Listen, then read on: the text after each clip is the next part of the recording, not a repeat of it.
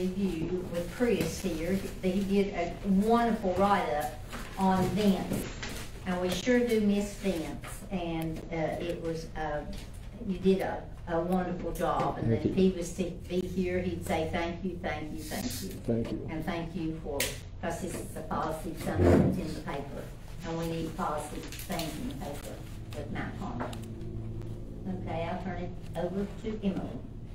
I am going to start with Jim Sullivan. He's from Safe Built. One of the items we had on last month's agenda was to adopt the International Property Maintenance Codes. And just for clarification, he's here to help you all understand what that is, what that means, and how that's going to help him do his job with Safe Built. So then he's going to be doing our code enforcement and building inspecting for Mount Carmel through Safe Built. And I think that adopting these codes will help him be more effective at his job. So I will turn it over to you. Thank you, Emily. Excuse me, what was your last name again? Sullivan, as in the county.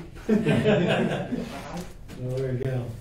I'm sure I had Ken here, but I'm from Boston originally. So first, let me introduce myself. I'm Jim Sullivan again, as Emily has told you. Just to give you a little quick background on me, I am originally from New England, from Boston, Massachusetts, as I just told you, but I've been in Tennessee on this rotation since 2016. My first trip to Tennessee was over at Fort Campbell, Kentucky, when I was in the Army.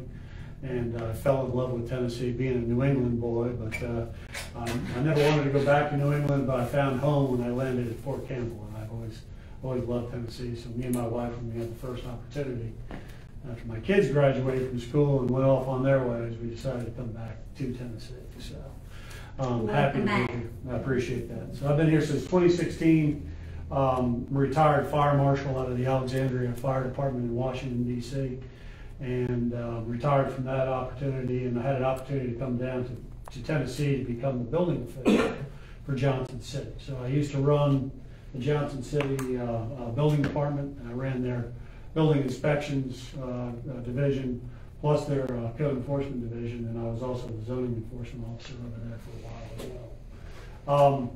Decided to go out after I served a short stint there to go out and open my own shop. And I did. I opened up Sullivan Inspection Services, and I have applied for and received a couple of state contracts. I also work as a contractor serving some of the local developers, providing code consultations for planning and development on their projects for new construction on residential and commercial properties throughout East Tennessee. So that's one of the things that I did. But a couple of years ago, just to give you some more background on what's the Safe Built tie-in, is that Safe Built is a national company that provides municipal services as a third-party agency. And I've had a relationship with them for years. I've known them from going to conferences, and they provide services from everywhere from California all the way across the country to Georgia, and they're trying to work their way into Tennessee. But they reached out to me several years ago and asked me to do commercial plan review for them, and I do review of architectural and engineering drawings, mostly in the state of Virginia because I have licenses there as well.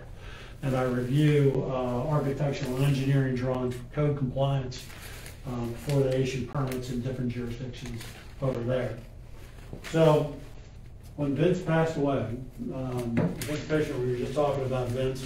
I've been working with Vince professionally for years. Since I've been here, I've known Vince, and we've known each other professionally for a long time.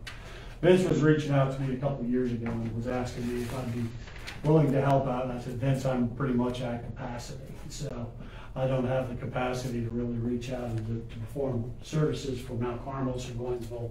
Plus, he had a state contract as a building inspector as well. And as you all know, he became suddenly ill and passed away not too long ago.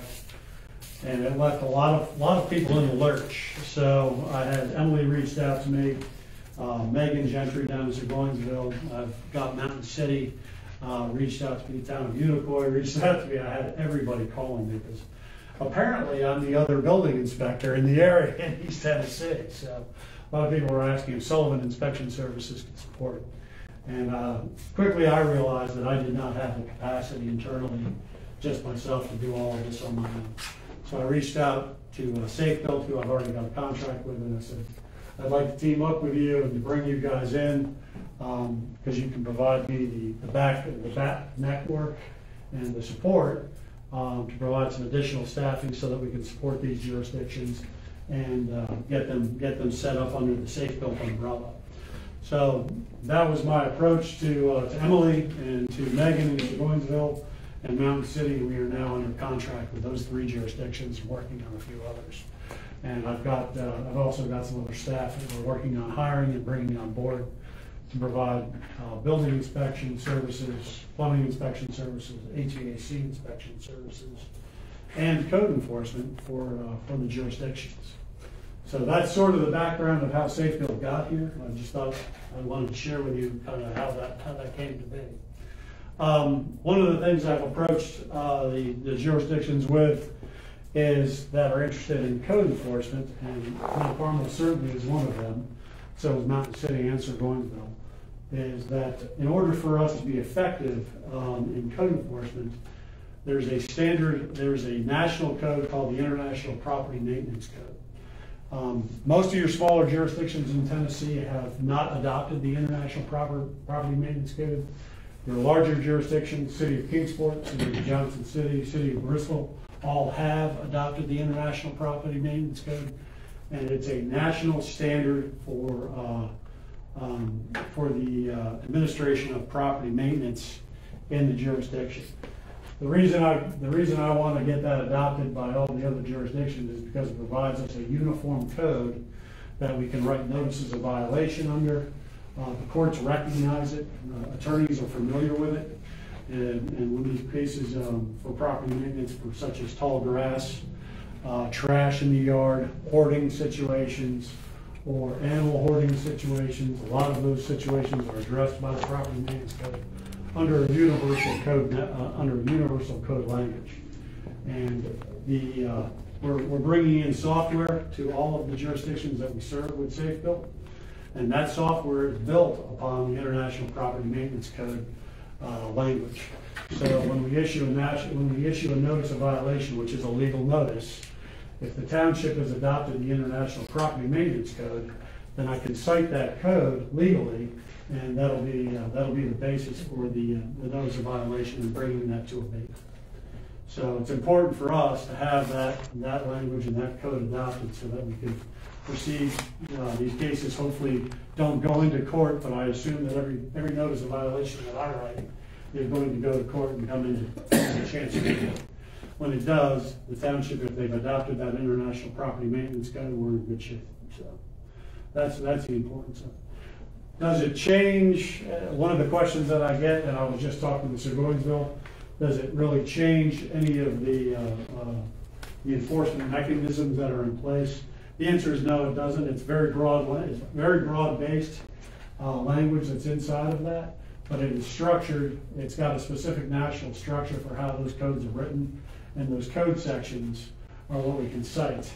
That's in the International Property Maintenance Code, and those code sections are tied to our software. So, for example, if I issue a tall grass or trash complaint, I'll cite the International Property Maintenance Code, and that's already built into the software. You don't have to do anything special or handwrite it. It'll just be built right into that, and we can issue those notices that way.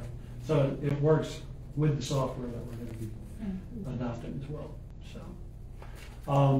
The other question I got was chicken ordinances. I know that comes up a lot of times. I've dealt with chickens in Johnson City. It seemed like I had no idea that I'd be dealing with chickens as much as I did, but I dealt with chickens quite a bit. And I've had a couple of conversations about chickens here. We've had some complaints about it. Yep. So the Property Maintenance Code does not address chickens per se.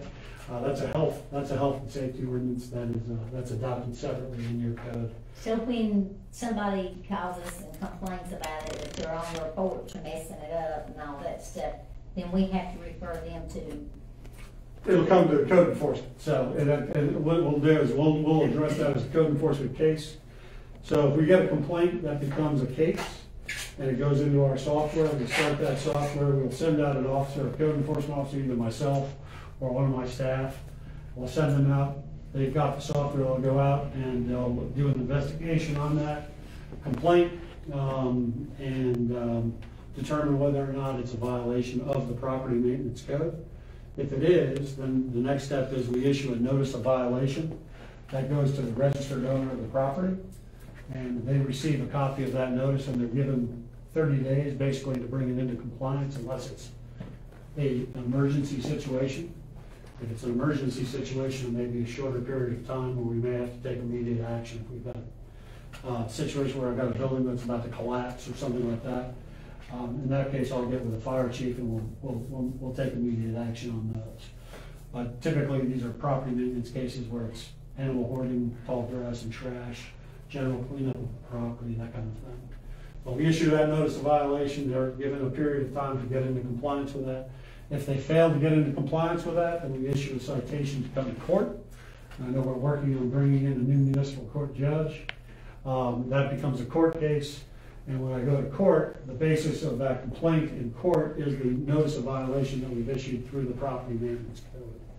And we go into court and we testify in court that we've witnessed this violation. They have failed, they've been given a legal notice, they failed to come into compliance, and we're going to ask the judge for relief on that, and that's basically where the fines start to come in. And I understand that we've adopted in the municipal code a $50 per day fine, which is important, and I'm glad that you've done that. Johnson City had not done that, and that was rather painful, so it's $50 per offense, and so people would just pay the offense. They'd pay the $50 and move on, and you'd have to start all over again every time that happened.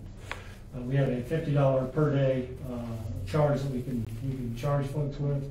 That gets to be expensive quickly, so people tend to get into compliance. So, What about you have a grandfather clause in all this, any of this stuff? it's a maintenance code. So this is a property maintenance code is based on basic standards of living for dwelling units and for commercial property. So you can't grandfather in, for example, an electrical hazard if you've got something that's going to pose electrical hazard. Chickens. Oh, chickens, yeah. And environmentalists, because you've got both in this town. Right. Environmentalists, Right. and you know who that is. So if you'll run for your money, I'll tell you that. No, I got you. I got you. No, then What do you do in a case like this? It's been that way for years and years and years. if it's a violation of the property maintenance code, then these are minimum standards. So we'll issue that notice of violation. And if they've got to bring it into compliance. So, for example, I mean, these are things like if your grass is over 12 inches tall and you're not maintaining your grass, then that's something that it's not grandfathered in. But if you've got a bill, I'm trying to think of a situation, if you've got an older building and it's got knob and tube wiring in it, that knob and tube wiring, if it's maintained in a safe condition, is fine. You can have that there. If it becomes an electrical hazard and it's creating a potential hazard, then we're going to cite that under the property maintenance code because it's no longer as it was designed safely, but it's become a hazard. So we're going to have to address that. So hopefully that answers your question. I think Jim's trying to get to the point where there's some movement about for natural landscaping. Have you had any experience using the property maintenance code?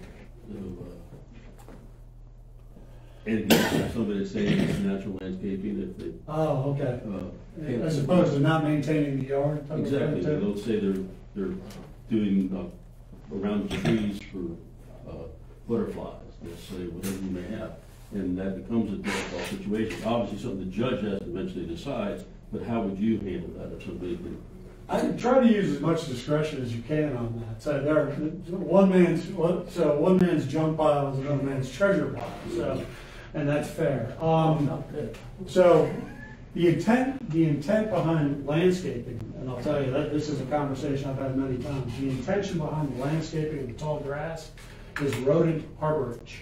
That's the biggest issue. So there are people that have natural landscaping, and that's fine, and you can have natural landscaping, and I'll agree with that. I'll entertain that conversation. If it's harboring rodents, and I'm getting rats, or I'm getting snakes, or I'm getting vermin, then it's no longer a natural landscaping issue, it's a road and harborage issue, and it becomes a health and safety issue. So, One last question. Is there any mechanism to opt out of any particular provisions of the code in your system? to opt out of it? Example, it says you can have 2 pets. Does that get involved in yours? It does not, yeah, we're not The gonna. code enforcement, let's just say if somebody says they want to have, 13-inch grass, what? 13-inch grass, or so 12 inches was the. Yeah, 13 is Something, right. just something. Right, yeah, well, 12 inches is our standard, so if it's not being maintained beyond 12 inches, we'll issue a notice to cut that down. Who would be monitoring that then? What's that? Who would be monitoring the grass then? We all be driving around looking for that, or? So we're gonna generally, for the smaller jurisdictions, we're complaint driven. So we're not looking for proactive code enforcement. We're gonna be dealing with, in these jurisdictions, in Johnson City, they have proactive code enforcement where they do literally drive around and they look for tall grass and they look for trash. Right, and that becomes a budgeting issue. So typically, in my smaller jurisdictions, I do this on a complaint-driven basis. Okay.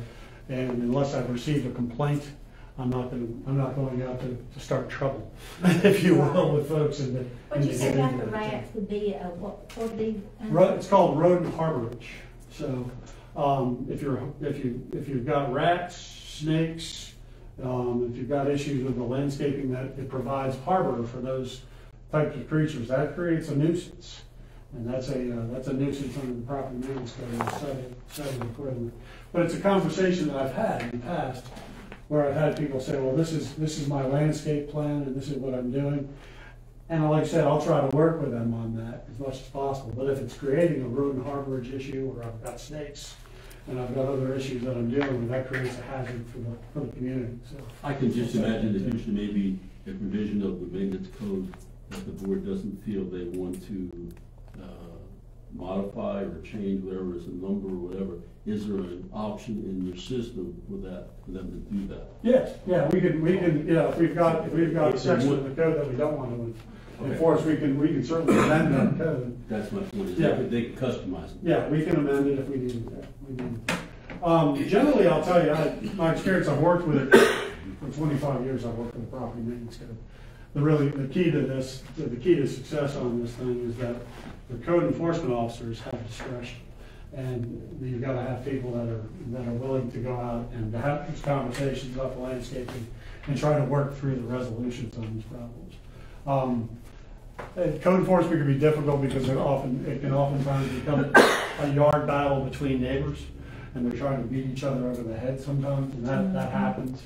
And so I've negotiated that several times, and I've realized rapidly that these people just don't like each other, and they're looking to beat each other up by complaining to the city about some of that stuff. So trying to get through that and resolve those issues sometimes is part of those too. So you become a bit of a social worker when you're involved in this. So we also get tied in, just to give you some other background, a lot of these cases sometimes will involve adult protective services for folks that are older and are unable to take care of their property, that are aging in place. It may involve animal control, so these cases oftentimes involve animal control officers coming out for animal hoarding situations, child protective services, and mental health services. So I work with all of those agencies, and I try to bring all of that to the table when I have those cases. And the goal on these property maintenance cases is to resolve the issue, is the thing. I'm not necessarily the hammer. I'm here to resolve the issue and make it better for the community that's adversely affected by the situation. So.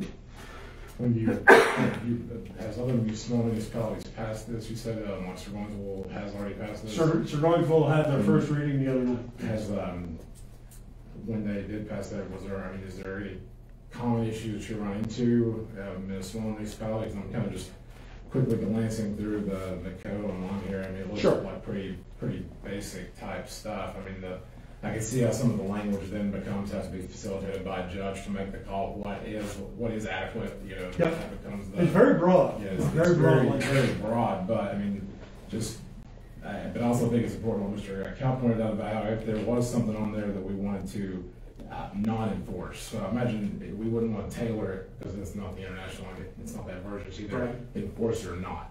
Right. Would be kind of what that we would look to Right. do.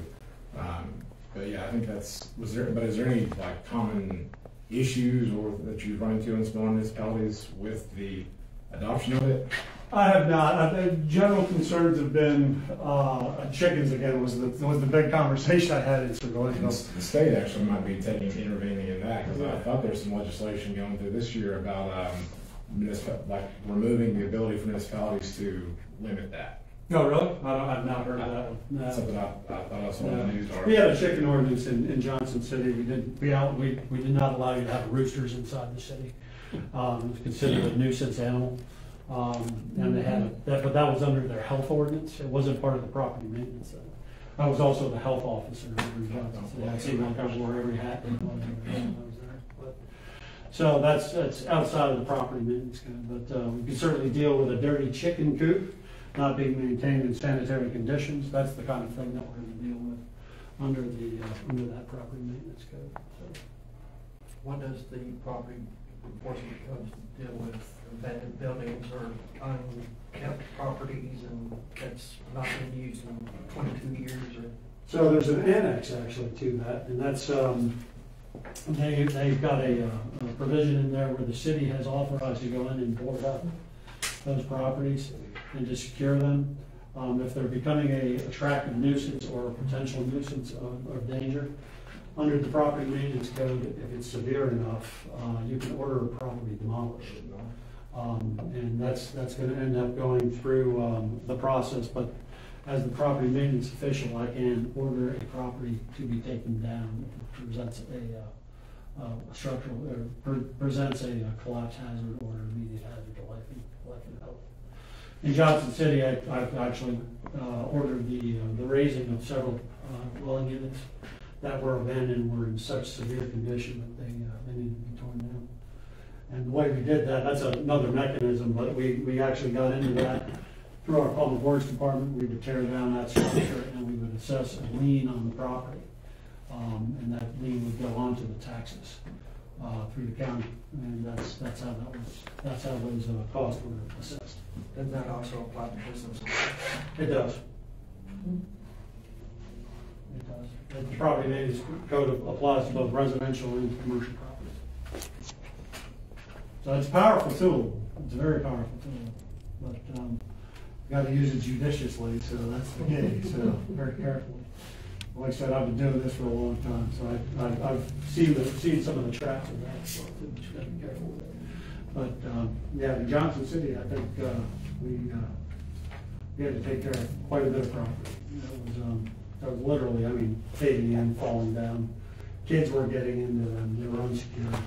That kind of a situation. And you've got to make a pretty good case before you can get there. And there's obviously a notice period that you've got to go through, and a hearing period that's got to be provided for that in the property maintenance code. There needs to be public hearings on that, and then before that order is made, when it goes to court, and the judge needs to be aware of that as well too. So, What is that timeline? I mean, I know it varies when you're at the cellular court in there. It varies. The timeline can drastically vary.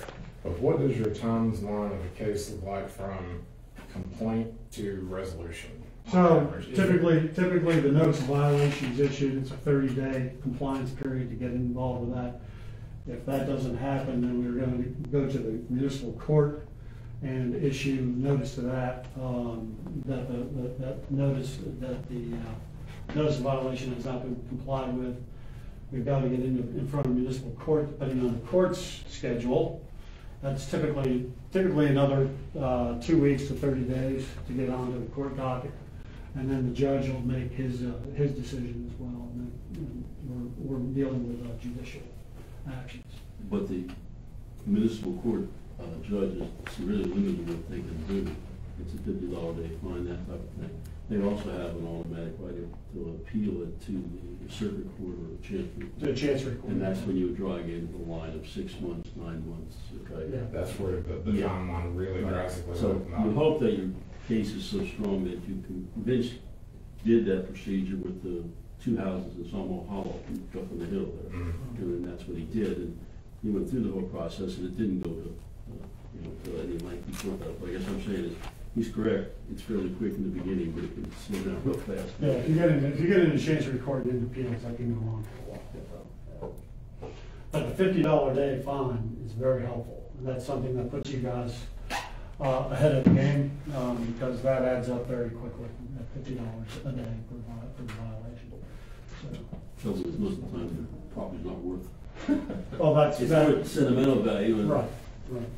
you Yeah. get, the county doesn't even get their taxes out of it, when you get your lien tearing it down, so. Yeah.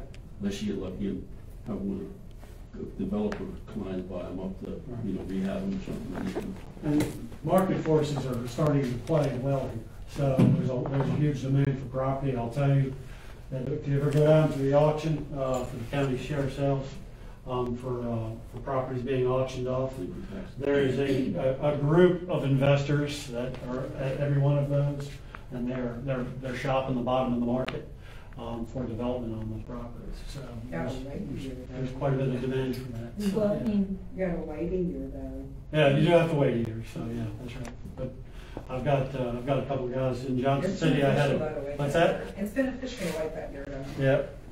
But I've got a couple of guys in Johnson City that I got to know them well. They were at all of my hearings, and they were just waiting. They were waiting just to see if they could get their hands on these properties. They wanted to know which properties were distressed, because the owners would be at those hearings, and I'd watch them. And during the breaks, they'd go over and talk to the owners, try to make cash offers. And so I mean, that's part of the point of this is to put the pressure on the owners to do something with the property. And sometimes the answer is for them to sell it. And is this replacing anything currently, or are we just adopting this as the new standard? No, it's replacing, I assume you guys have certain building code, where you have now, we have something adopted at this point. We have basically the local ordinance is Title 13 of the municipal code. So this is going to be in addition to that. So we're not actually replacing this. We're adopting this as the municipal code for property maintenance. The Title 13 still remains in place, which gives us a lot of the administrative procedures. So that's fine. That's all my questions. Done. All right. Anybody else? Not me. All right. Thank you very much. Thank you for coming. I would like to say, I would appreciate it hearing you say that you tried to work with the people, especially if it would be someone who's sick or elderly and can't do for themselves anymore, because that's a hard blow to anybody. These cases can be very hard. They can really be hard. And I've worked with adult protective services on a bunch of these, and child protective services and animal control. But yeah, a lot of this, many of these cases involve mental health issues as well. So yeah, so they can be complicated. You've got to bring the social services in to help bring this forward. That's comforting to know. Well, I met a lady a couple weeks ago when I had to go to Johnson City with the other mayor's meetings, and I met a lady there that there is an organization, she said that they would do, like if they needed, the men couldn't get out and mow the yard, or if they couldn't clean their house or whatever, and I've got all those numbers, and I've got those numbers because I told her that I knew some people that could use that help to clean house or go shopping and leave their husband if they were sick or whatever. And so, let me know if you want the number, and I'll give it to you. Thank you. Thank you.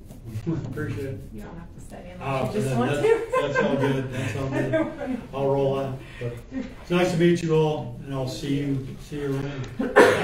Thank you. Thank you. Take care. See you now. Take care. All right, so that's gonna go back on the agenda for this month. It'll still take 2 readings, but as long as everybody feels comfortable voting with it, the quicker we get that passed, the quicker they can start doing the enforcement on these problematic properties. Can you bring that up at the next meeting, or do we have to? Yeah, it's gonna go back on the agenda because it was just tabled for this.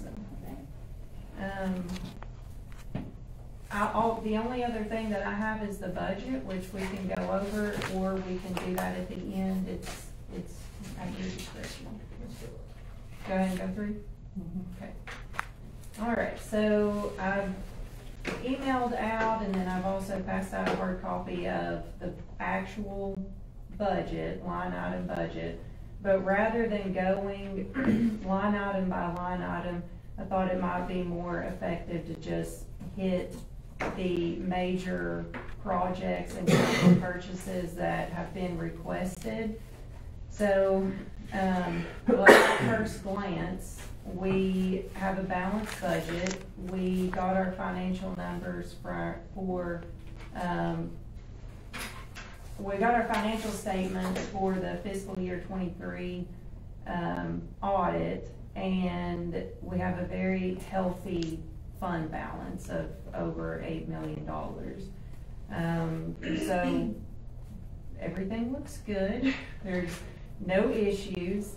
I think the theme of this year is looking like the same as last year, where we're trying to make these improvements to our own facilities. So, you know, we budgeted for signs last year. We've got those in process right now.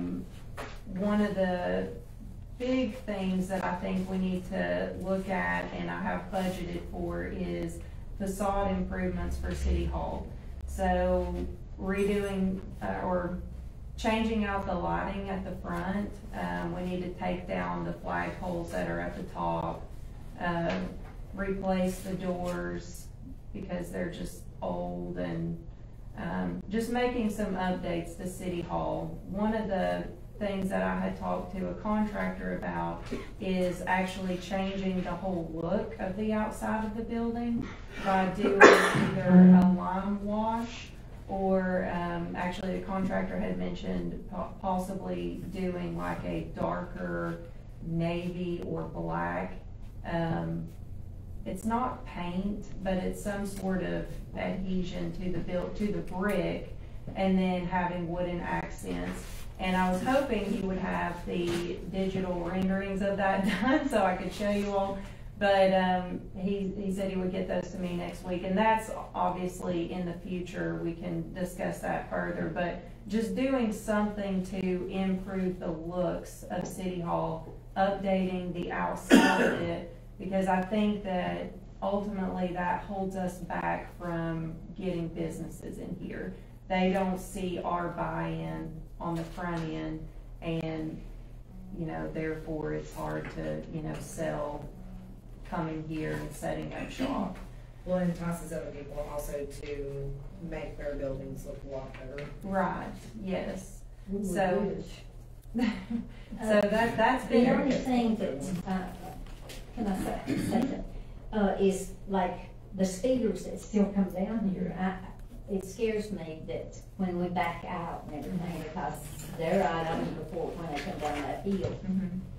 We need to just get something right there, and a big, and I think at night have a good maybe spotlight on what the improvements, because I think that would help the people. Will look how nice Mount Carmel looks. Yes. But we still need to put I think a sign up that's flashing all the time up there, at least 25 miles an hour. They tried that once, didn't work. Well, they didn't, there was no flashing light up there. Yes, they was. No. It was small, but it was up there. No. Okay, I ain't gonna argue with you. My eyes didn't lie. Was there one up there, Emily? It was, on top of the I believe hill. it was a speeding sign that shows your actual speed. I think that's what it It was. was small, Is it a sign? not like that. No, maybe. Because it's dangerous for you all to go across that road right there the way. Well, you're talking about the, up on the hill right up here? Yep. Yeah. It had that little like reflective light on top of it, didn't it, Jim? It wasn't a blinker, but it had that like reflective yellow. Well, it was light, at nighttime it was flash. And daytime you could see it, it was lit. I don't know what happened, did somebody hit it, or maybe the maintenance took it down, I don't know. I mean, we can definitely look into that sort of thing and revisit, you know, is there a need for speed bumps? Is there a I need think there needs to for? be a speed bump myself, because I mean, it would slow them down. Yeah. It would really slow them down, and yeah, If they say, well, it tore up my car, well, you had no business to come down the hill like that. Yeah. Well, you know, we went through these Yeah, we both went by- before, we went through it and before. one of the things come up, people on motorcycles, it can cause them to have a big kill on the speed bumps. I think there's a lot of different alternatives that we can look into, but I feel like that might be a separate discussion from just the budget right now. So we can definitely look at doing something like that. I don't mean, think. It's just not you all, it's anybody that pulls in here to come in to pay a fine, or the court, or go into the mail over here, the post office, and they back out, and wham, they're on them. Yeah, I'm surprised we haven't had a lot of wrecks right there. yeah. And then they try to beat the red light too, to fly down through there. If they would scream, they're flying down there, so it wouldn't turn red and hold them back. Yeah. So all these other departments, like the police department, fire department, where do you? For improvements there. Okay, so we'll just start with our budget at City Hall, or the administration. So we wanna do facade improvements at City Hall.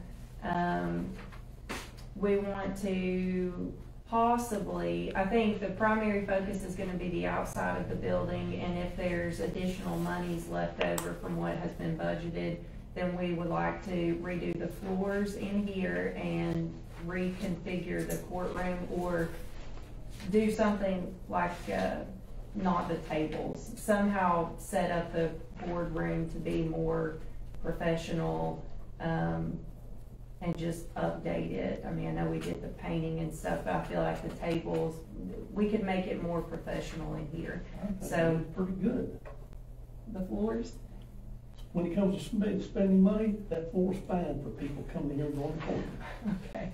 Well, Well, it's just an option, you guys vote on it. these tables were just bought probably 4 years ago, when Mike was here, because the skirts are on them. And that's what, we really do need that, because when we wire dressing here.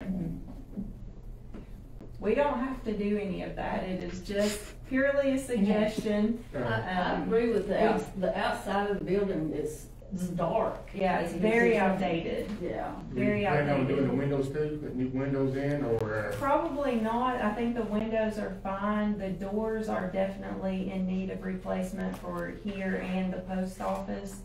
But I think just the whole appearance of the outside of the building needs to be updated, brought to more modern, I don't think decor is the right word, but just modernize the outside of it, the lights. Yes, the appearance just really needs to be, I see a lot of people painting their bricks white now, a lot of houses, and they look really nice. It don't last that long. It don't. If, well, the way this It's is a front budgeted, wash. so the way this is budgeted, if, you know, if there's money left over from the outside, and talk about doing improvements in here, yes, if, you know, if we didn't look at doing the floors or something like that, in that same type of line item, could that be used for something like possibly even like a projector in here, so that you could, Yes. that you could have the agenda on that wall, or something that the audience could see, yes. or something, you know, just Just enhancements bring this up to on, date here. enhanced along those lines as well? Yeah. I feel like if we have money left over in this budget, what we would do is just come back to the board and determine how to spend it after we made the initial improvements. So if you would prefer to do some, you know, technology updates in here, we could do that, just prioritizing those things, however the board sees fit. I feel like that's, you know, I've been to a lot of different meetings where they do have the agenda or whatever this same type of document would be up on the screen that everybody can take a look at it, instead of just us here. And I think that would be, you know, for the cost of the projector for $200, that would be worth the, having that ability to do, and you've got a nice big white wall over there, so. Yeah. But yeah, I think that would be something to, you know, kind of put a pin in, look into. And not only that, John, we can, when people does our presentations to us, instead of looking at that little screen, That's very true. I think they need speakers in here. Well, I mean, if that was something you wanted to look into doing, that would be an option too. Yeah, Because that would give you the ability to be able to record it, and instead of being recorded from over there, you could record from each person. yeah. So I mean, I agree with you, Jim, if that's something that, we want to look at doing, that'll be an option. Or worth pursuing, I should say. Right. And when you start on this, I know this has nothing to do with what was wild. We do need the, when there's a whole lot of people in here and they're writing papers or whatever, sitting like that. I can't hear John over there. And it's my hearing, I know. But anyway, we need our microphones back. That's We kind would of what I have was to talking have about. That's why we have to have the system. Yeah. The speakers are upstairs. The mic down here, without those, without the actual speakers, they don't work. Look, can we not bring them down here? We don't have speakers. It's just the microphone. We need to do something so that they can also hear as well as we can hear each other. Do we have speakers up there, 2 of them? They're probably still outdated now, probably cheap to buy new ones. How are they wired in? They're probably wired in up there too, aren't they? Hardwired. So you have to run the wiring. If you're gonna run the wiring, you might as well get, Yeah, I guess it's. Bluetooth. yeah, Mhm. or Bluetooth. I mean, But we One did, about right here up on the bottom wall between the big room and exercise room, and there's one sitting on top of our brand new refrigerator. I mean, I would get Bluetooth one, that way you don't have to worry about running wires and nothing. Yeah. no, we I need. just think of speakers and microphone, I don't care about the microphone, sometimes I can't hear what you guys were saying down there, and I got back on hear aids in. Still can't hear you. Well, I need think them the so, but I can't speakers hear would them work. sometimes, and I know that they get aggravated because I can't hear them.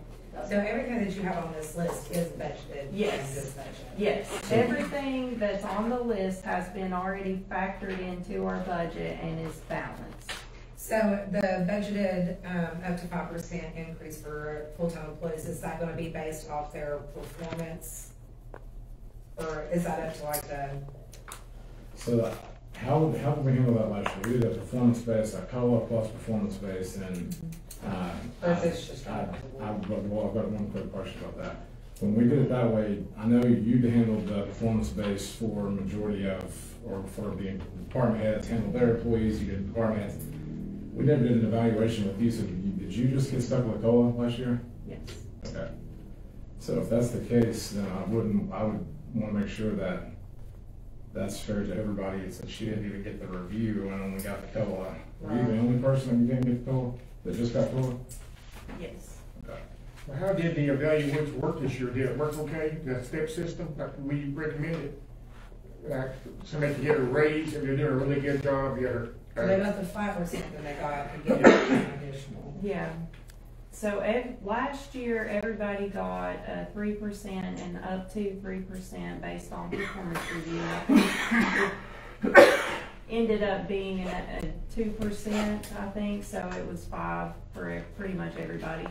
And then this year, we just sent out our performance reviews last week, maybe.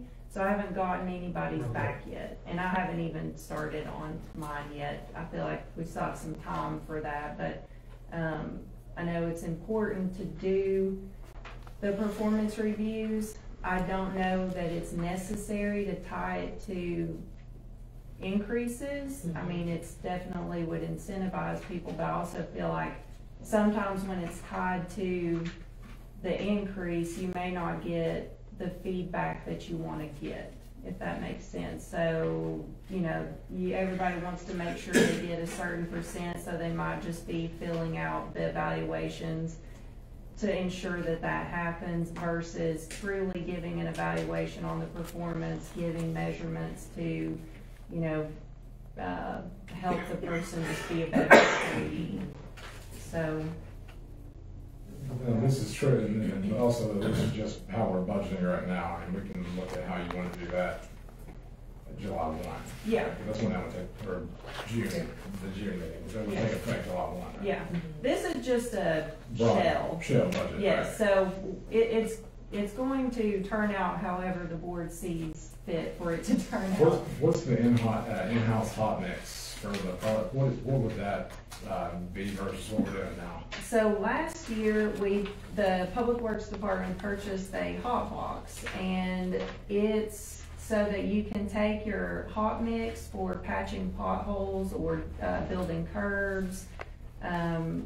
Historically, our public works director would go and pick up the mix, and it would just be on the flatbed truck until it cooled off and then was not usable. So with the hot box, you can turn it on. It keeps the mix at the correct temperature for the concrete, or not concrete, but the asphalt to come out and be more effective when you put it down, Yeah, and like it easy to work forms. with. Yes. I guess the question I have is, you bought the box already? Yes, so now we'll be able to use it and patch our own holes versus contracting that out with, So this is just a change in the budget, that's why you Yes. cut it? Okay, Yeah. I'm sorry, that's ultimately what I was looking at, I just wasn't understanding how this was a Oh, okay, purchase so, item, was because I was like, what, I thought we already bought that, that's. yes, I guess to clarify that department, I think there's 50,000, let me just double check, in that paving line item, and that 50,000 is strict, it is. So it's in 931 and it's paving under State Street Aid. That 50,000 is gonna go to our in-house work, so to use the hot box, getting the mix, doing repairs So and that things should, like that should actually like stretch that 50,000 substantially further, because we were probably losing some hot mix. Yeah. Cooling off, so now we're gonna be able to pay, essentially pay ourselves to, Yeah. buy it from, do it ourselves to stretch that further. It also stretches out our paving budget because we were using money out of our paving budget to fix those holes. So now we have designated, we've got $300,000 in highways and streets under 931 paving, and that's gonna go towards, either paving sections of Hammond and Independence over 5 years to complete both roads, or if funding allowed, doing the streets listed below, Atlanta, Walnut, Dover, and Holston. Those were the streets that Jason felt like needed to be looked at. We got price quotes on each of those streets. So I think it's gonna be an either or section, but I do recall last year when we discussed paving Hammond, the board had talked about focusing on Hammond and Independence, and I know it's not realistic for us to just pave all of Hammond or all of Independence because it was gonna be over $1 million. But if we did sections of each road, I think we could hit the whole thing in 5 years. So it would be a commitment, but we would get it done, I think. What, my only concern with the 5-year commitment on that is that the exponential changes you could see in pricing of asphalt.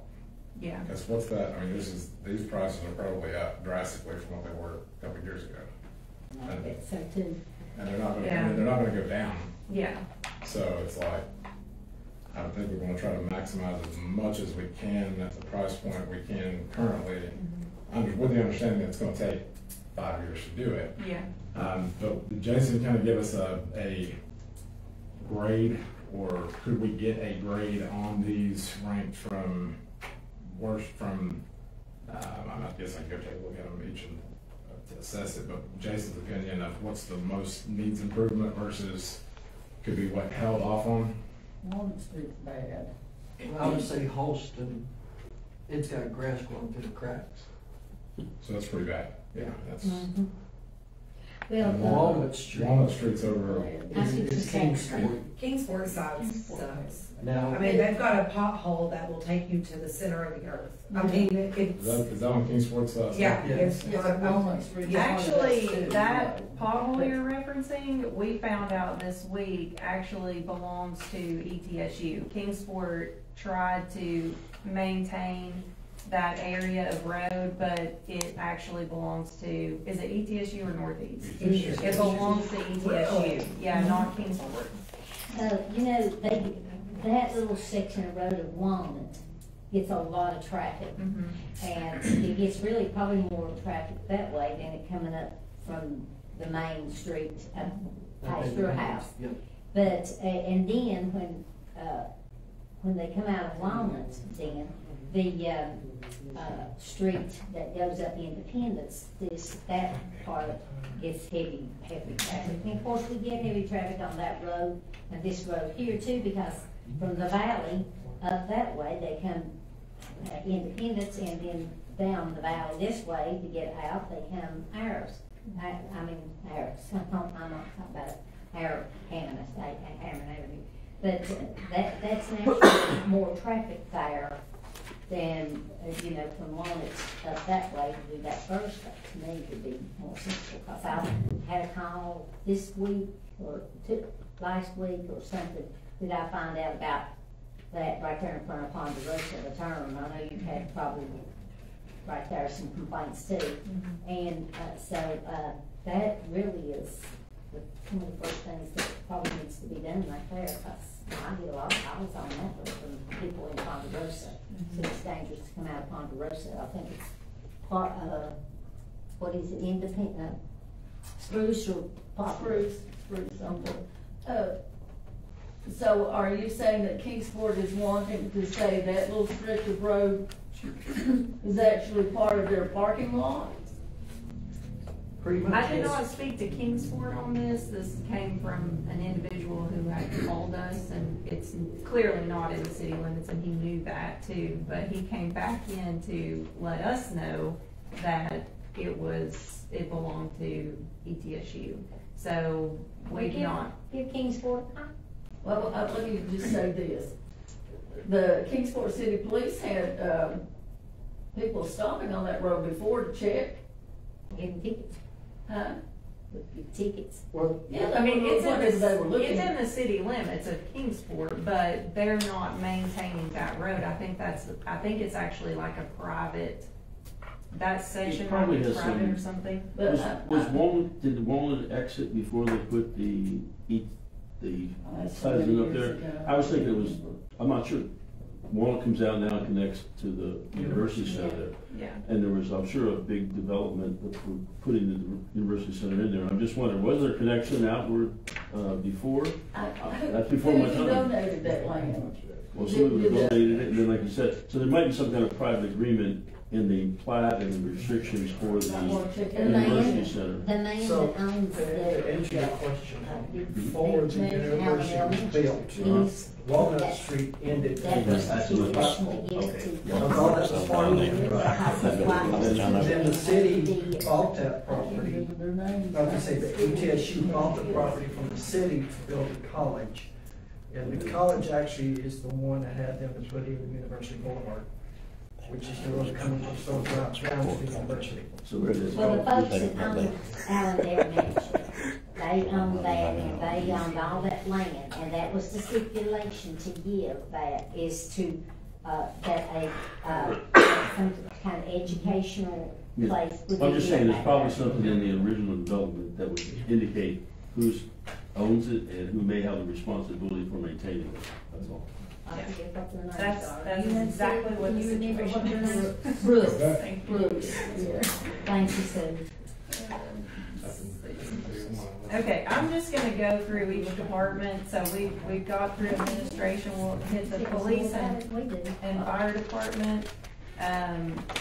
The building over there is in need of some repairs. We've already started, looking at replacing the metal on the outside of that building that has rusted through and has holes in it. So that's coming out of this year's budget. But, as far as the inside of that department, the fire side needs, some painting and updating on that side. The police side actually needs to be finished. There had been a project started over there for reconfiguring and it did not get completed. So we're going to complete that and then also paint the fire side and update their training room. So that's the purchase in, it's coded under the facility repair and maintenance for police and fire. We kind of just split the cost there. The police department, I've budgeted for a patrol vehicle. And if we're able to get a grant, then the budget, it could be more than one vehicle, because we would just be providing the match for potentially 2 or 3 vehicles.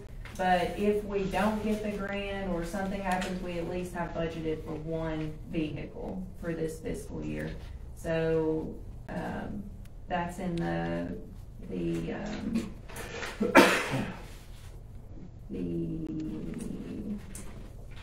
equipment line item for the police department. In the fire department, in the equipment line item is finished buying air packs. That has been a 3-year purchase. We've split that out over the last 3 years. And we're just gonna, well, with the exception of this fiscal year, because we budgeted for the truck, which will be here in May. But we're gonna finish that out, and that's budgeted in the equipment line item for the fire department. At that rate, we'll have all new air packs, and that will last us for quite a while. Did we not budget for new cars every so many years for the police department? Yes, well, what we do is we put back, if you look on the last or second to last page, there's a depreciation schedule where we put back money for police, fire, and public works equipment. Okay. So we do put money back for that. Have you applied for the FEMA grant yet? What's the thing? The FEMA grant for the fire department? Have you, it's got a FEMA, Block grant. 733. CBD. CDBG? Yeah. Oh, yes, we haven't, I'm not sure if the application has been submitted yet or not. I think we're in the process of that right now. Who But that's works on like a that? 2-year, Somebody working with you First on that? Tennessee Development District. Okay. That's what I thought, but I thought it was somebody else too. None of that will be in this budget, because that's at least 2 years out. Okay. Let's see, so for Public Works, we went over the paving, and to kind of circle back to that, if the board wishes to look at some of these, like Atlanta, Holston, Walnut, it's possible we could do 1 or 2 of those streets and then a section of Hammond. You know, it's kind of a mix and match thing, so whatever however you want to do that. We've got $300,000 set aside for the paving. How much on Hammond and how much on Independence? Road wise, Carol, what you guys put out there and how far is it gonna go? I don't know. I think what Jason would do is looking at, because we've already done a section of Independence, yes. I believe it was last year when they used that E-mix that would help cut down on the wrecks there. So, I mean, we've already got some sections done like that. I think he would just look for the most problematic section and see what we could do with the funding we have and go that route. The worst part of Hammond, is like when you get right up there to go out the city limits, there's holes that can constantly, they'll fill it in, 2 weeks later, it's done worked out. And then the county's supposed to take, right there at that one driveway at Henry, their driveway, the water comes down the driveway unless them's on the There's quite a bit up there that's got erosion. yeah, it has. And then, just right after that, there's a big hole right in Hawkins County, and all that road right there in Hawkins County, we get calls about it. It's just like Rose Chapel Road. When we get, our roads are great, but then you say, well, why can't you do something right there in that holler, which is where the church is, and it goes around, and it's awful. Totally awful. I can see how that, I said, you're gonna have to call the county on that. Yeah. So you might wanna talk to the road commissioners or whatever, something about that section, because it's so, ours looks good and it's good to run. And I go that way when I go to Food City. And, it's through that little wooded area. It's awful. I mean, it's totally awful. If you wanna write this number down, Okay. 423. That's actually a cell phone. Let me give you his office number. And this is what the road commissioner, good. How much is that street sweeper Jason looking at now cost? The street, I'll get it just a second. I'm gonna find out. I don't wanna get a cell phone number on the review. Okay, thank you. Seeing here, says street sweeper. Yes, so the street sweeper is something that Jason has been looking at for a couple of years now. There were some stormwater regulations that came down, requiring municipalities to have the ability to clean out storm drains. So this is kind of gonna kill two birds with one stone, giving us the ability to do that and be compliant with cleaning out the storm drains, but also giving us the ability to use the street sweeper to clean up. I think it looks good, it Oh, yeah. helps. Yeah, I think keep the grass from growing up in the corner of the asphalt, and Yeah. cigarette butts and all that stuff. I think it'll look really. And what we had been doing is contracting that out like quarterly. We would have them just come and sweep the main roads, which if we have a street sweeper, we can do all roads, but we were just hitting the main roads and then the intersections on 11W. But, we did that quarterly, and then we would have special times before events like the, Fall Fest and. I guess we can use it after a storm or like gravel or something like that, just sweeping the roads and stuff like that, and get Yeah. the roads up. Independent vehicles. It's just independent vehicles. Southeast County. Is that a new sweeper? Yeah. So it runs about 220,000. I put 230 just in case. So, it's a smaller size, but I think it'll be good and it'll get it done for us. I know we've been talking one for years. Yeah. Just never have got one. Yeah. He said that was his biggest need, and so, I think, and he was content with just having one. Well, I can see it also keep people off the road too. Instead of Yeah. a person out there, then have a truck and clean it. Right. Keep them from getting hit, something like that. Yeah. I'm a little confused as far as it taking care of the storm drains.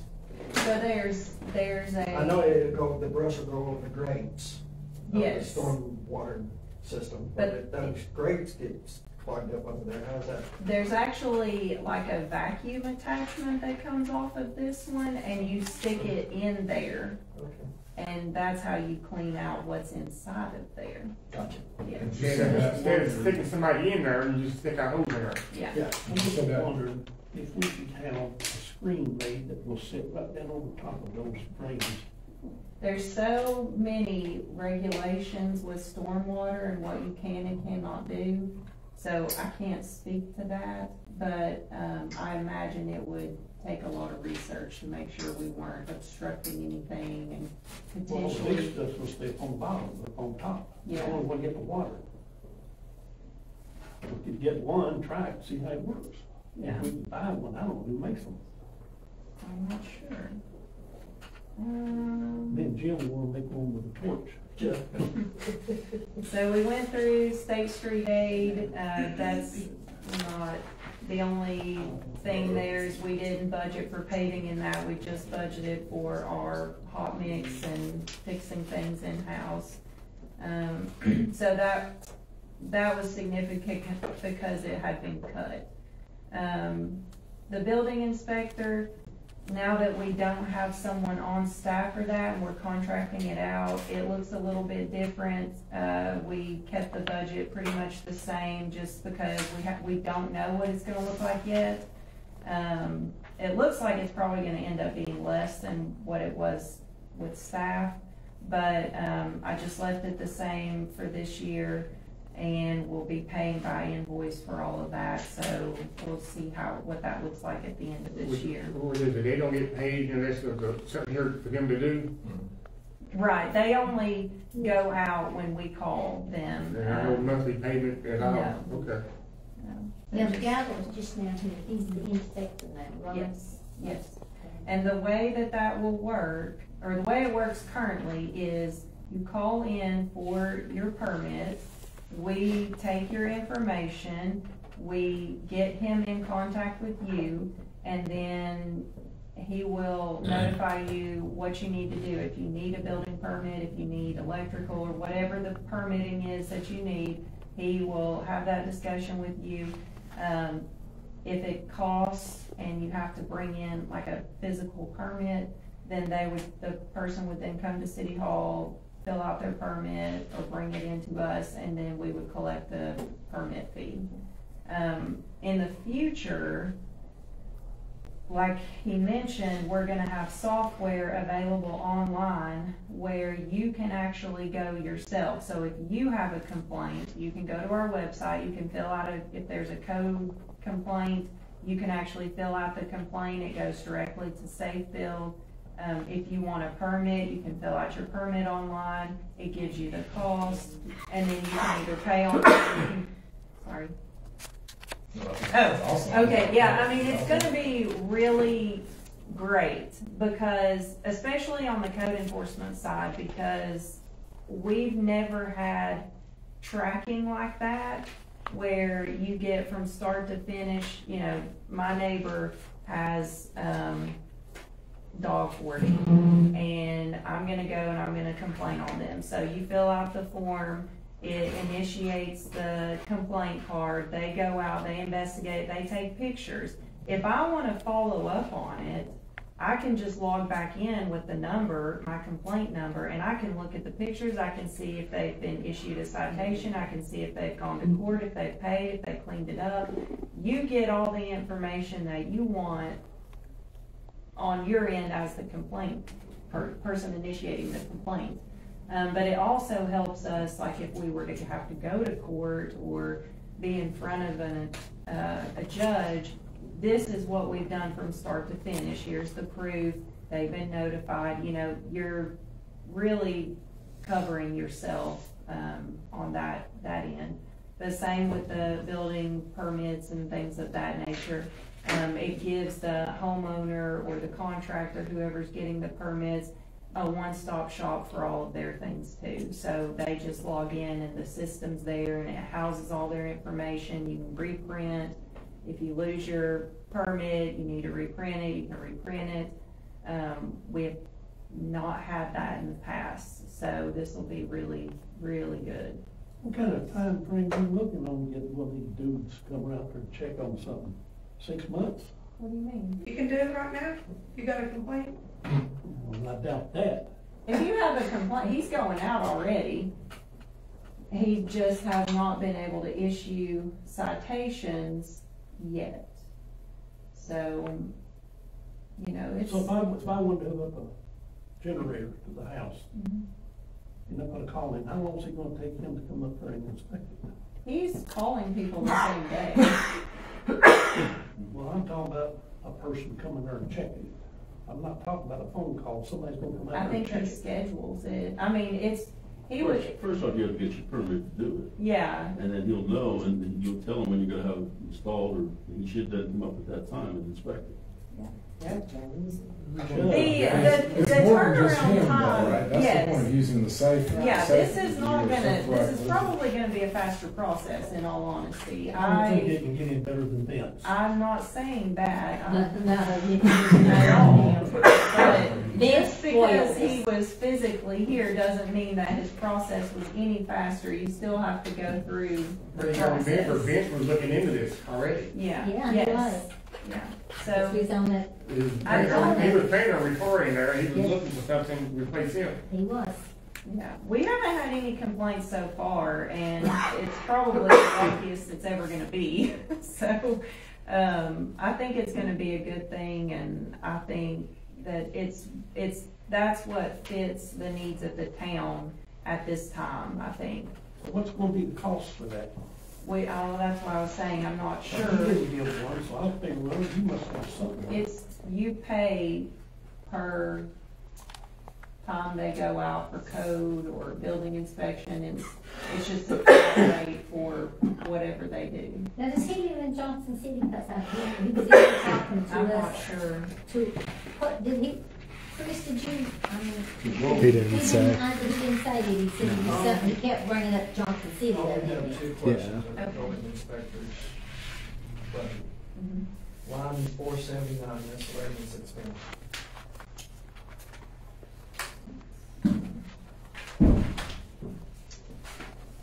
What is it? What line am I looking at? Building and stormwater. I think there's just 550 in there for miscellaneous. I'm sorry, I'm wrong. 320 operating supplies.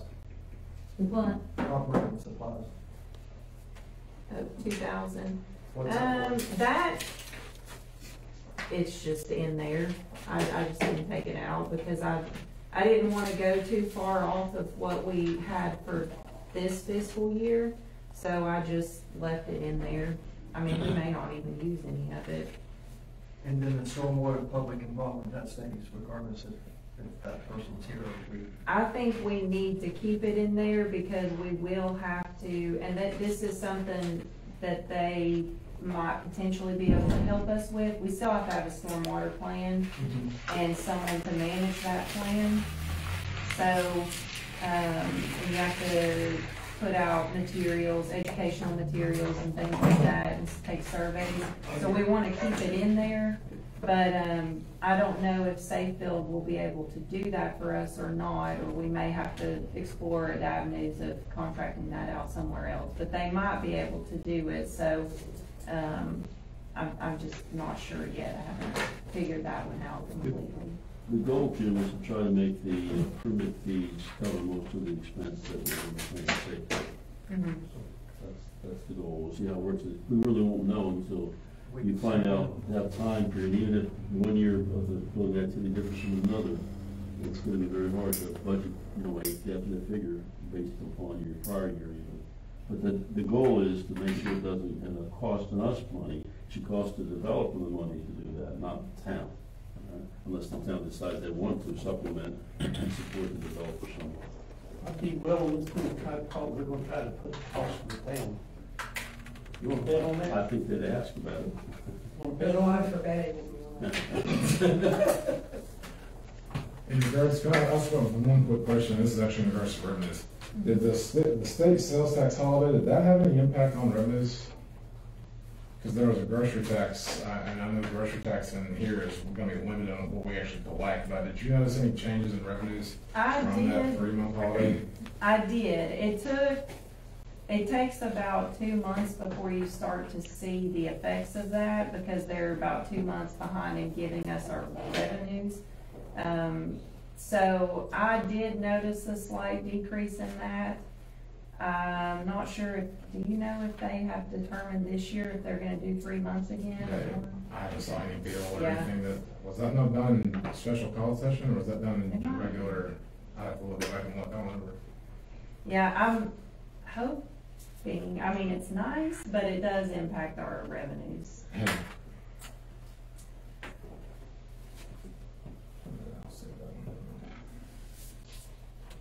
So I've got a question on recreation. It says in 297, joint recreation program, you've still got $982 in joint recreation. Director, 40%, 41,810. What's that?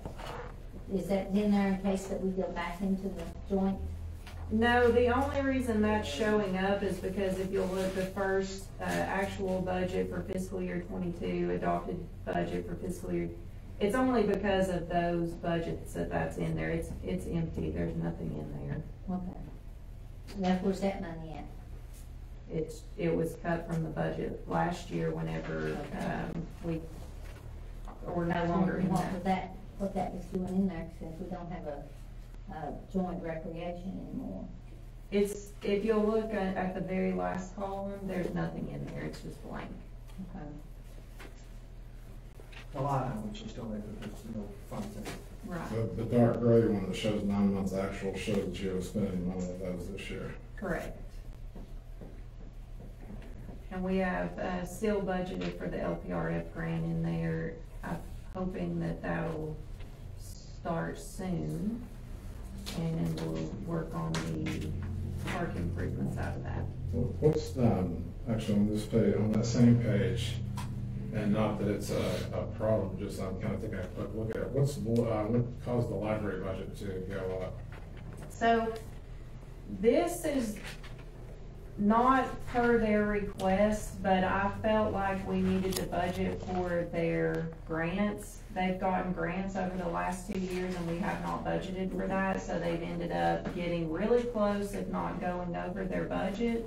So what I did was I put in, if you look in 619, we put the training grant in there, and then there was a little bit of money added to their summer reading program. Is that part of the outdoor?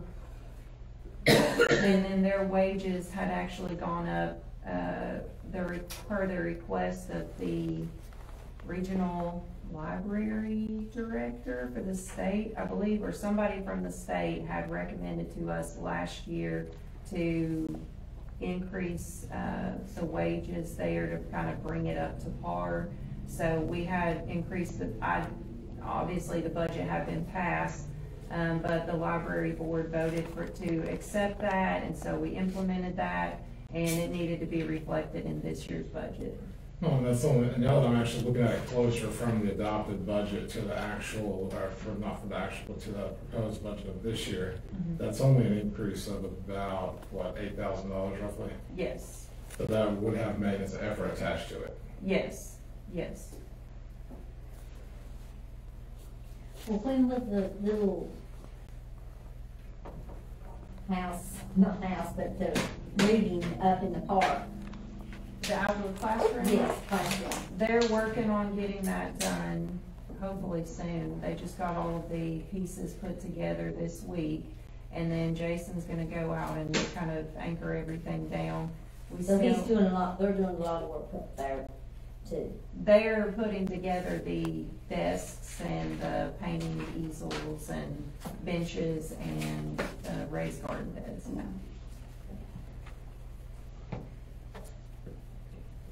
Do you feel good about the budget? I do, I think, and after talking to our CPA that helps with preparing the financial statements and stuff, you know, he even expressed, that we have a really healthy budget, things look good for us, our fund balance is healthy, and, you know, we're just in a really good place right now, so, it's good. With the budgets from 2022, would that show a fund balance from 2020 on that? Am I assuming that's right? It would show a fund balance on the last page from 2 years prior?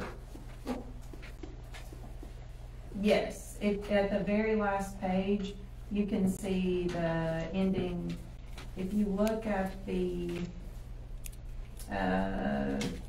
ending fund balance, that shows the audited numbers. So we've increased quite a bit over the last 2 fiscal years. Okay, so I guess maybe we rephrase my question. If we go back to 2022's budget though, like if we went to 2022's this actual document, Yeah, would 2020's number be there? Is that how that would show 2 years prior? yes, Okay. yes, it would. That's- Sorry, I'm with you now. So, okay. Yes, I it was would be wondering- I there. was wanting to know, like, if we want to see what our fund balance was in 2020, Yes. where you would find that, and from seeing that, I'm assuming it would be on 2022's Yeah. budget. It'd also be in our audit report In too. the one that we get every, like, the packet or the bundle Yes. that we get an audit report? Yeah, Okay. it'd be in there too. For 2020? Yeah, I've got a 2020 audit I can get for you. Okay. I would like to ask one question. I don't really travel Hammond Avenue that much, but what few times I have, it seems there are areas that would benefit from being widened. So can we entertain that idea? I talked to Jason a little bit about that. I think we kind of hit on that maybe at the last meeting or at some point. I remember, and How does that process normally work? Is it something that there would be an offering of X amount of dollars for X amount of land parsonage, or is it I don't want to use the eminent domain word, but how does that process normally work if you're looking to acquire that land to widen it? You have to get it appraised, and then you make an offer to the landowner. Landowner, they can accept it or not accept it. If you not accept it, they're gonna have to go to court, and the court set the value on it. It's a process where you then have to put the money that you offered into the court, so that's already been set aside. It would be a major undertaking, and I agree with you, Hammond Avenue is too narrow in many places. In fact, I was actually having a conversation with one of the landowners there right at the old greenhouse there, just up in there where that big oak tree is right there on the road. You know? And he's got the same problem. You know, he says, what do I do? You know, you can't hardly do anything. But we'd only be talking about a foot of property. That's true. Yeah, if you get people to agree to it, it's hunky-dory, right? But even then, you're talking engineering-wise, you're talking a bunch, because just taking that tree down, I bet it's $1,000 there. But that process would happen with each deed owner all along the way. Yes, each one, you name them all in the suit, but yes, you. And it's not it is It's a very long years it can take. Because the landowner that goes out and gets their appraisal, and then you have. We've done right away already. You've got so many right away outside. But if we have the right of way, that's different. I got this, we don't. That's what she's saying. The right of way is already used up. Yeah, okay. So that's a major undertaking. I wish it. But if we did it just kind of like pick out the worst spots, like where the park's at and that White House where that big old tree's at, that's scary right there. Well, Like I said, I would tell you to get an engineer to give you an estimate of the money.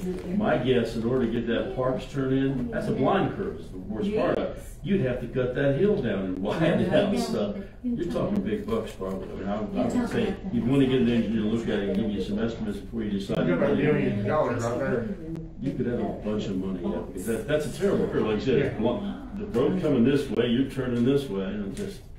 Probably just a wagon road and they just painted over the years. Again, I know we're already like an hour and a half in, but without having business meetings, do you want to talk about meeting update at all, or the potential? one thing that we have talked about quite a bit, and like John said, I probably won't mention names yet until we kind of know a little bit more of what this is going to look like.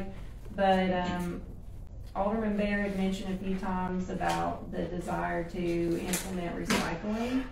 So I had a meeting this morning, did a few phone calls, set up another meeting for next week to explore potential opportunities for partnerships to get that done. It would look to be in the form of a convenience site with multiple recycling options located there. And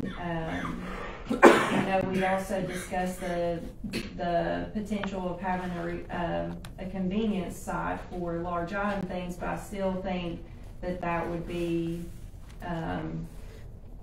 beneficial to us for the recycling as well. So it looks very promising, and I think we'll be able to set something up with that. My recommendation would be for the board to consider, if this is something that we really want to pursue, the potential for purchasing some land to put the convenience site on, because I know we talked a little bit about doing something off of property we already have on Independence in the curve there, but I think we might need something a little bit more centrally located to encourage people to utilize the space, and I think, you know, it also gives us the opportunity for some expansion in the future too, if we want to put other things on the property in addition to the convenience side. What would that look like? Across from the collision center. Oh, up here on Main Street? Yeah, there's a couple of places for sale right now, but we don't have anything budgeted for that, so if that's something that you all would like to entertain, I would think that we might want to go ahead and designate a certain amount for purchasing or completing this potential project. Of course, that would be at your own discretion. And So you said you had a meeting again next week? yes, Another phone, or just another meeting period next week? yes. If we could still continue, I mean, looking at your budget, the budget's balanced right now, is there much of a surplus in it at all? Yeah, I think about 15,000. So that's something that I think it's definitely worth exploring, continue, you know, while it's bare, you know, we've looked at a few different options, and I think it's a good thing to explore the services. It may even also help offset costs of large item pickup. Yes. You know, that's where the big, you know, looking at your investment versus return savings on your expenditures Yeah. could offset. So I think that's something certainly worth exploring. But if we don't look at doing it now, budgeting, we're looking at either a budget amendment down the road, or this being delayed by a year. Correct, yeah. So what, you've got a general fund balance, a healthy general fund balance. I guess after you have the next, and this is still kind of very much a hypothetical work in progress. But was that something that you could kind of prepare a few options of what that would look like, of how we could budget for it either now, kind of give us a few options of scenarios. Either we budget for it this way, general fund, you know, or we mix this budget up a little bit to better accommodate for it. Kind of just what that would look like in a few different ways to let us make the best informed decision that we could. Because what this also is doing is expanding services. Right. You know, I think that's something important to point out, is that, you know, you're expanding services. There's always going to be some expense with it, Yeah. but how that partnership, how that kind of deal works out with these entities could really make that a good venture to go down. Yeah. Yeah. I guess on a quick answer, which I can give you more details in the future, but a quick answer would be, we have a capital outlay, totally separate account with close to $400,000 in it. The funding could come out of that. We also have quite a bit of retained earnings anticipated for this year, but also from last year, so we could just take it out of our unassigned fund balance and put it into our budget this year. There's options for that. I think that we can do it, you know, out of I don't think we need a loan or something of this nature. It'd just be, you know, do you want to take it out of a capital outlay or out of? I think we need to know how much it's gonna cost, who's gonna operate it, who's gonna fence it in. I think there's some more figures being put out here before we jump the gully. Right, but I think all that Alderman Gibson is referencing is, do we want to look at purchasing property for this venture? Correct? I mean, there are a lot of moving pieces, right about that. There's a lot of moving pieces. But there's also, if we're going to look at it with the partnership with the entities, then it's like, we're going to have to start with making steps to knock off some of those list of things. And, you know, like it's been discussed multiple times, we're going to have a problem with public works eventually. Yes. At land expenditure. And I think that's where, you know, we start looking at some of our projects that we have. How do we check these boxes in different categories? Is there a place that we could put this and have a larger expansion for public works? Right. Mark two of those things off the to-do list, and now we can offer this service. Public works have more room. We do it for this price that we can afford, and now we're offering the services for the town, which could also cut down on large item pickup, which is decreasing the expenses there. There's a lot of moving parts to it. Yeah, We got 30 acres up there on Independence, right? We own about 30? not in, Going at back the over to wastewater the sewer plant. plant, yeah. Yeah, but you can't We're get about to to it. not be able to use that, because You they're got a gonna land bulldozer, our you sludge. I'd rather bulldozer. It's not, you can't put things up there at the wastewater plant. It won't be close to it up there, close to it. It'll be down across the road where everybody can get into it. Well, you're thinking about it, where I think that you're thinking about, it's not going to be safety wise for traffic. Yeah, you gotta go through that subdivision, wouldn't you? There's not even a road to access that side of it, you would have to go through. The only way you can access that property right now is through the wastewater treatment plant, which is not safe, especially right now. We do not want foot traffic going through our wastewater plant, for sure. By all means. But it's just something to consider, and, you know, if that's something that you wish to add to the budget, we can do that. It's not in there right now, but it's definitely something we could put in, I think, so. I just think we should check it out, see where we're at, what the cost is gonna be before it even before it even goes on the budget. We don't know what, I mean, if there's not we're not even looking at property right now. But what you would wanna do is say, well, we will spend up to this amount for property, and the board would vote on that, we would put it in the budget, and we may not even find anything. You don't have to spend it just because it's in there. You can just get inside just to have it. Could you take a look and see what available properties that we do have that would be conducive to what we're trying to accomplish? I mean, there's two off the top of my head right now. Yeah, I mean, there's a few. They're on Main Street right here. Yeah, one I was thinking right across from. Right Collision. here. Yeah, Right across the board. the auto collision, the old house. The collision office. Tear that You know where house the down, collision first is? was- Mm-hmm. Right across the road there from them is a lot. It has a house on it. I've never noticed A that. little house. That's not Yeah, you bad. can't really see the house because of the grass and weeds and everything. But it's there, Jim, I promise. Well, this is a long meeting. Are we done? Everybody, all that I have is the budget. I'm good. We didn't cover the other two things. But John, we didn't discuss. I'm good. You good? I'm good. Okay. What few things we didn't discuss? John doesn't want to bring it up, so we're done.